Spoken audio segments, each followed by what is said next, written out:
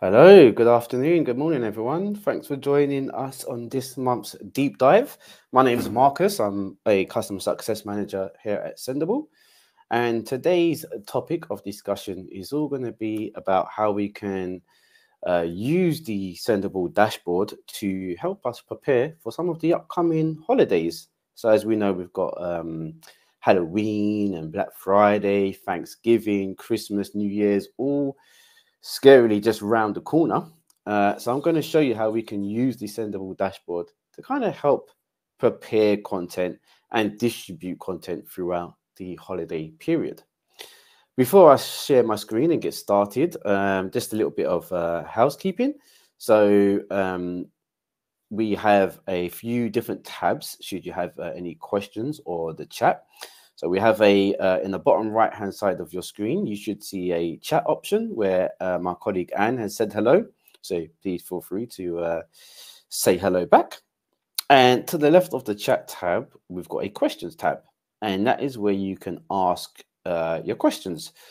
All we ask is that you keep your questions relevant to today's session, which is all about holidays and the Sendible calendar, the content library, and the queues. So if you have any questions surrounding those three items, please put them in the questions tab, and I will make sure we have some time towards the end of this call to go over your questions.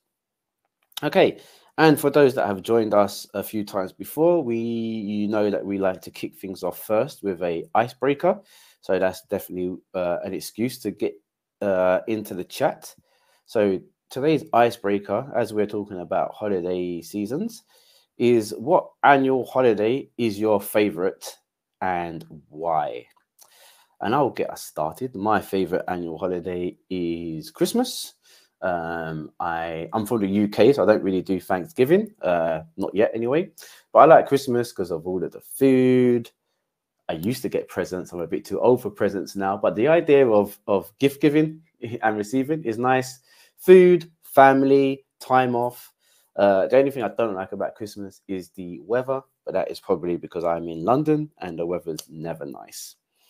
So Anne is New Year's Day and Christmas. Brooke likes Halloween. Why do you like Halloween, Brooke? Do you have like kids where you can kind of dress up and go trick or treating? I was never allowed to trick or treat when I was young, unfortunately. Christmas because it holds some of my favorite family memories. That's lovely, Renee. Same here, really. Christmas always brings the family together, which is just great.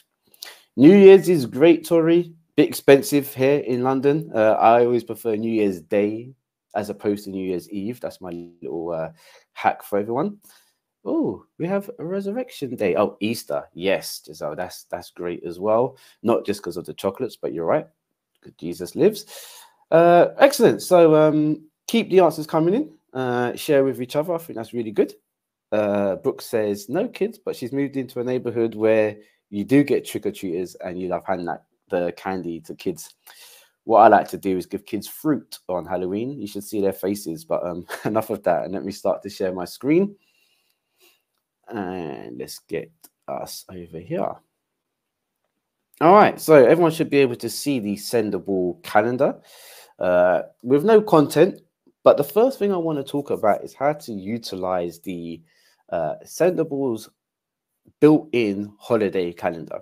Now, a lot of users may have seen this already, but once you're on your calendar, which is the landing page when you log in, on top of the calendar, you have a holidays checkbox. So you can actually check the holidays checkbox here, and your calendar will automatically start populating with holiday ideas. So let's switch into October. And now you can see on the calendar, lots of different ideas throughout October for many different holidays or social media events. So if we take a look at the 31st, you can see you've got hashtag Halloween and hashtag Happy Halloween. Now, the good thing with all of these preset holidays, if you was to click on one of the thumbnails, we'll actually start to give you content ideas. So you can see the hashtags are already here. And also we've got the image as well that represents the holiday. And by no means are you forced to use these. It's just to kind of get you started. So you can type in and around this content. And if it's content that you've created and you want to, save, then you could save it as a draft and have it ready, or create the content and then schedule for the 31st of October. And therefore, you've kind of pre-prepared that specific holiday content. But one thing that I am going to teach you today is to kind of really do more preparations. So how would you sort of store your Halloween content all in one place where you and your team members and even clients could potentially access that Halloween content and use it on their social media handles? Well, the way to achieve that would be to utilize what we call our content libraries. So I've gone ahead and created some content libraries. So let's close the Halloween post and we'll come back to that in just a minute. But for those that have access to content, you can head over to my content. And what I've done before today's call is I've actually created 4 separate content libraries. So I've hit the new library button and I've given my library a name. And as you can see on the right-hand side, I've got my Christmas content, my Halloween 2023, New Year ideas, and Thanksgiving. And within each of my libraries, I've got some content that can be used once it comes to Christmas time, Halloween, etc. And my content has been saved in a form of what could potentially be used as a post and some popular hashtags that match the season as well. So I broke my hashtags up into 2, sort of the most popular and a secondary set of hashtags as well. So if I was to go back to my calendar and let's say create a post in and around the Halloween, I could then save that content directly into this content library that I've created. So let's take a look at how that can be achieved. So let's go back to our calendar. Remember, we want to go into October where we will find Halloween. All right, now let's imagine that I'm purely kind of happy with this having my hashtags and my image. Then I can simply select save, and then I can copy this content here to a library. Okay, so if I hover over copy to library, here are my 4 libraries that I've created, including Halloween 2023. So I can select Halloween 2023 and then give my content a name. So I'll call it, we'll call it Halloween. And then this is going to be my content. And I think I've got 2 already. So this is going to be my content idea 3. Excuse my bad spelling. And then click OK. So that's giving me confirmation that this has been saved into my Halloween content library. So I can safely close this, go back to my library for Halloween, and we should see that it's saved just here. So very easy to create content and save it into one of the pre-built libraries that you've created. Now, it's very easy to create these libraries. As I mentioned, you just hit the new library button. You give your library a name. So we could, if we look at Giselle, who likes Easter, so we can call this a Easter library, also Easter content. And then you have consumers and contributors. So as you know, you can create multiple dashboards within your account, and you can share this library amongst your team or your clients. So anyone you set as a consumer to the library will be able to view the content and hit the share button and then attach their social media handles. So I have a client called Mr. Dubs, for example. He could be a consumer.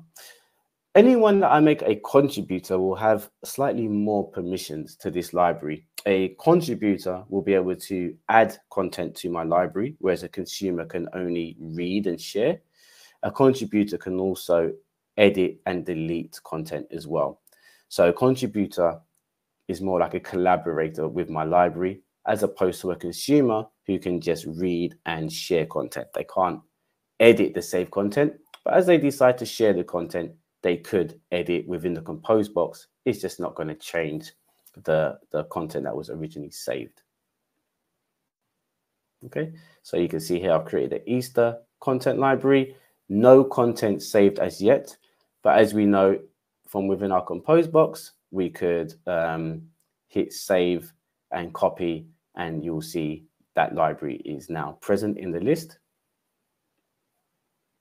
And if you're in this view and you're actually in your library, you can actually hit the add content button here. That will give you a couple of options and different ways to add content. Social media will kind of open the compose box, same as we saw, plain text options. But you can add content using the rich text editor should you want to prepare content for blogs. That will just give you the rich text editor as well here at the top. But do bear in mind, when posting to social media channels, most of these styles are going to be ignored or stripped. And then the last option to add content to a content library is to email content in. So every library you create will have a unique email address. So this one ends in 580, but my Christmas library, you can see ends in 186. So each library you create will have a unique email address. Therefore, you could email content directly to the content libraries. Okay, so as I was mentioning, there's ways to share those content libraries. So let's take Christmas, for example. Let's hit edit. And with Christmas, we can make Mr. Dubs a consumer. Remember, that means he can only share the content. And as a contributor, we'll use Point MMA. So I just want to show you the difference between the permissions that Mr. Dubs has to the Christmas content library and what Point MMA does. So let's save this. Now, me as the library owner, I can edit, I can delete the library. So only the owner of a library can delete the library, okay? Or decide who else it can be shared with. As the owner, I can add content, I can delete content, edit, and share, okay? Now, Mr. Dubs, who was a consumer, if I impersonate Mr. Dubs, he can see that he has a content library that's been shared with him, Christmas content by myself. But Mr. Dubs cannot add content to this library. He can to his own My Content library.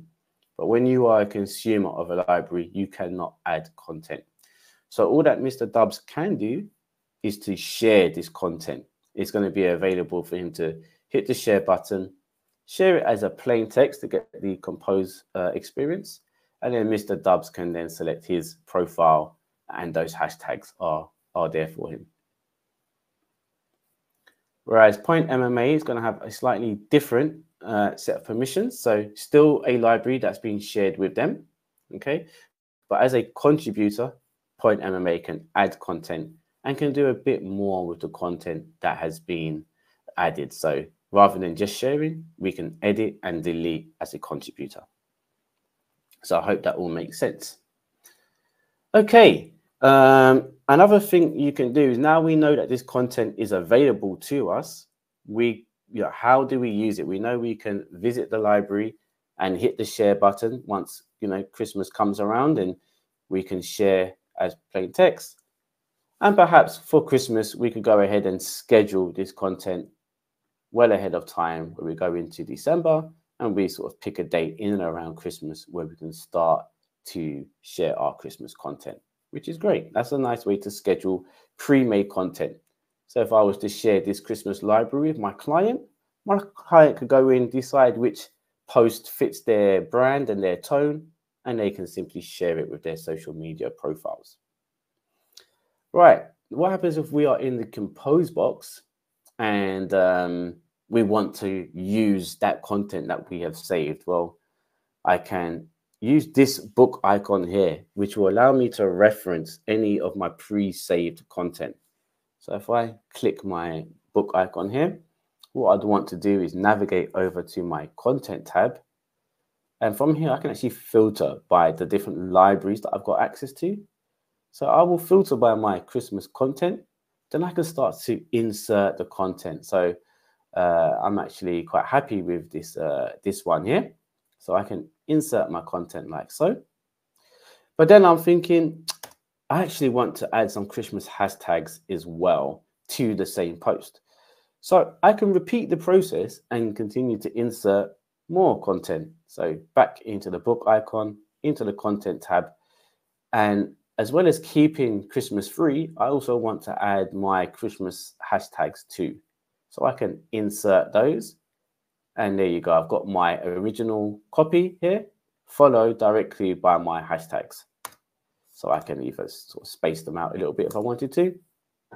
And then click my profile, see what my post would sort of look like on that channel. And just like that, I've used 2 pieces of pre-saved content and added them directly into my post via the compose box. Okay, so you can do that process as much as you want until you're happy with the post that you're building. Right, so an alternative way of managing this type of content is to use our Sendible smart queues. So smart queues live under publish, and we have an area here called queues. And in a very similar fashion, let's go back to my dashboard here. In a very similar fashion to the content libraries, I've also created queues that are relevant to each of these holidays. So what I could do is, rather than scheduling content, months in advance, I could actually add my content to a queue.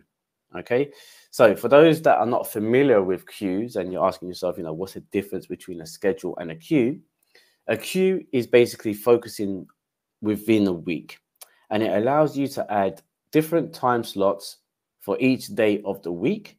And when you add content to a queue, that content would go live at the next available time slot that you have added to your queue.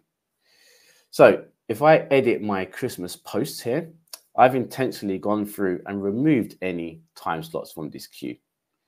So anything I add to the Christmas post today, it won't go live because this queue doesn't have any time slots. But when Christmas comes around, I could then start to go in and add time slots for the week. And only then, when the queue gets time slots, content will start to be published. So let's take a look at how that would work. Let's go to our Christmas library over here and hit the share button on one of our posts. So the first example we did is we scheduled the post for December, but the option next to schedule is queuing. I'm going to add this post to a queue, and I've got a choice of which queue I want to add. So let's add this to Christmas posts. Select a profile here, and then I can add it to the queue. Okay, and let's do a few more so you can kind of see what a queue looks like once it starts to have a lot of content. So we'll queue this post to Christmas posts, add our profile, add Instagram in this case. No, Instagram doesn't like the image, so let's then go back to Facebook here. Okay, and add to the queue. And last but not least, we'll do the fox here as well. So we'll just simply get our profile in here. Let's see if it does like Instagram this time. If you are getting an error because of the aspect ratio, this one's too small, you can edit the image and then pick a specific crop. So if I go to Instagram square, for example, then I can maybe just focus on here and save. That should remove that error. Perfect. Now remember, this isn't going to change the original image. This was just me updating it for this instance of it being shared. So then I can scroll down and add this to a Christmas post queue. So I've just gone and added 3 posts from my Christmas content library to my Christmas queue. So let's head back to queues and kind of see what that looks like. So I've actually got a message to pop up to say, there's no time slots in this queue. So currently this is considered paused. So, which is totally fine. I've got all my Christmas content in the queue that I want. And when I'm happy for this queue to start delivering this content, I can edit this queue. And then I can go through the days of the week and actually decide, when I'm comfortable for content to be published. So let's say I could go to Friday. I can select any time slot on a Friday. So let's go for 10 a.m. And if I hit save, what that means is that every Friday at 10 o'clock, one of these posts that have been queued up will go live. And if you add more than, one time slot on a Friday or throughout the week, the queue would respond to those time slots. So we add one time slot on a Friday. We've got 3 posts queued up. So in essence, that is 3 weeks worth of content, 1 post a week on a Friday. So hit save and the queue has responded. So the next post is due to go out on Friday the 29th, followed by Friday the 6th, followed by Friday the 13th. So very easy to take your content, decide whether you want to schedule that holiday content, or if you want that content to then live in a queue, and in that queue would only post the content determined on the time slots that you've added. Okay.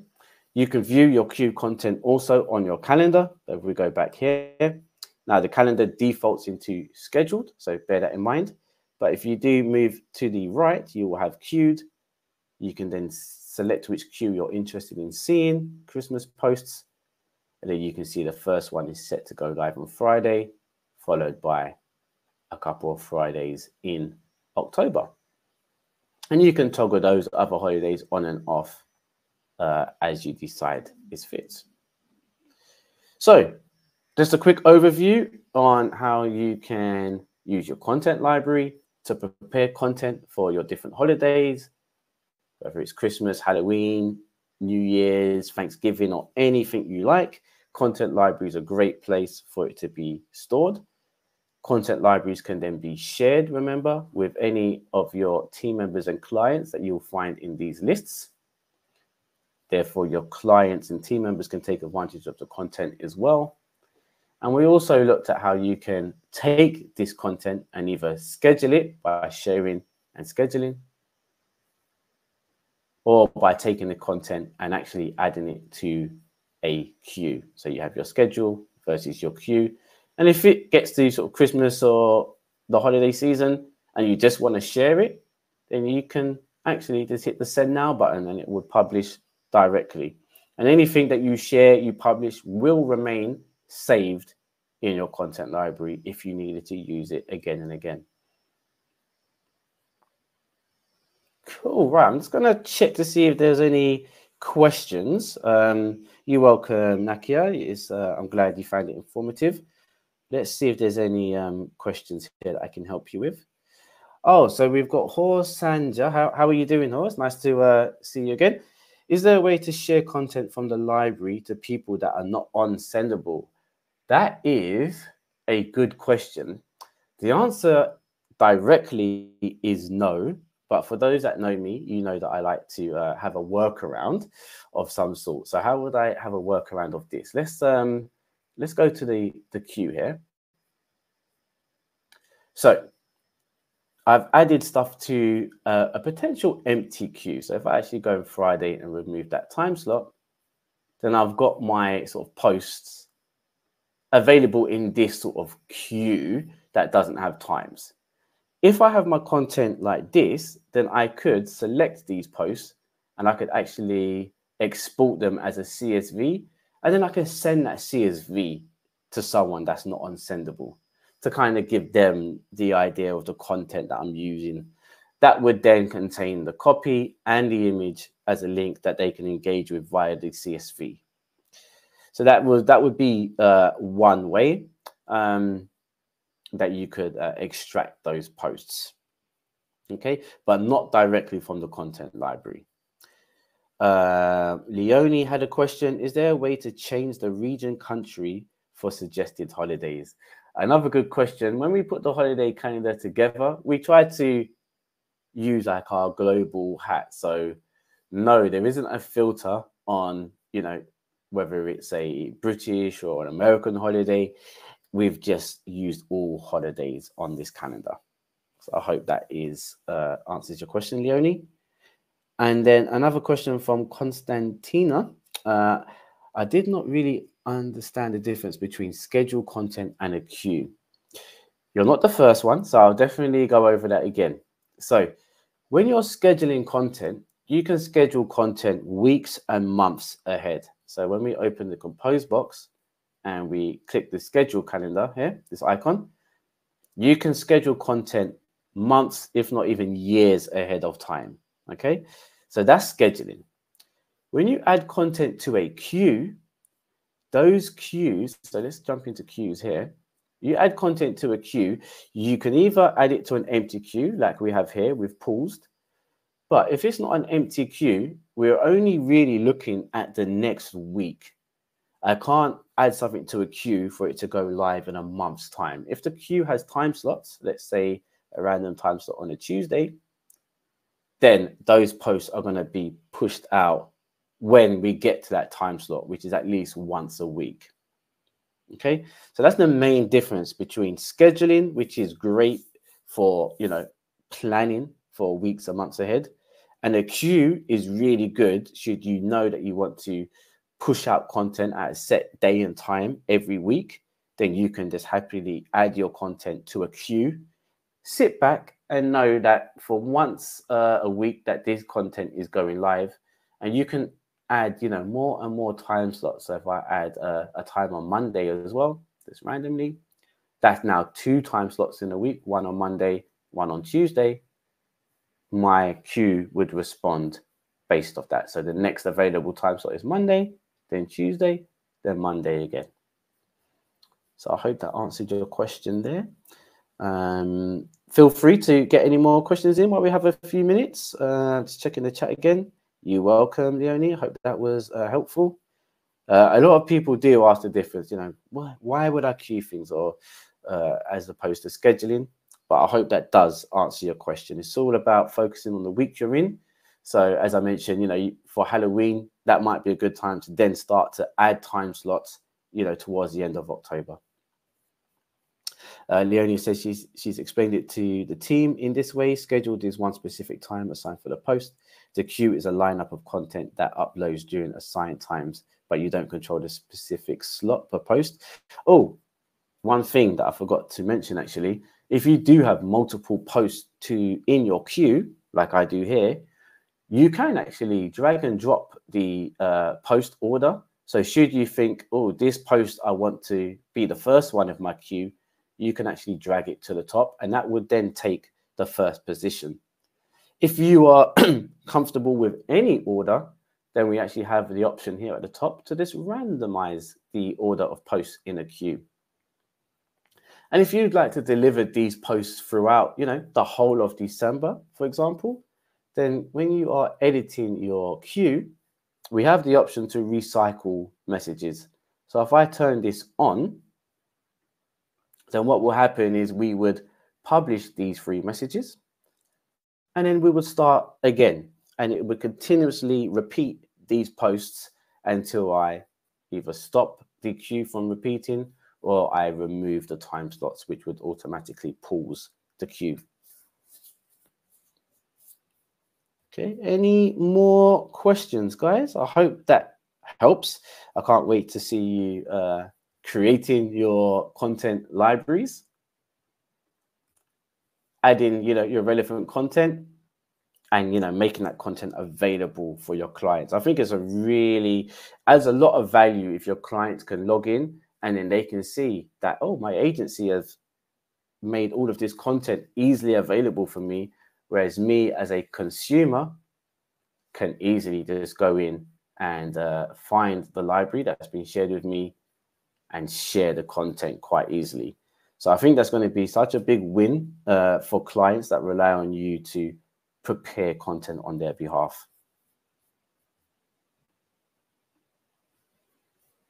All right, excellent. If there isn't any other questions, we have just hit 5:30. So thank you for joining. The next holiday, I think, is Halloween, but we will see you before then.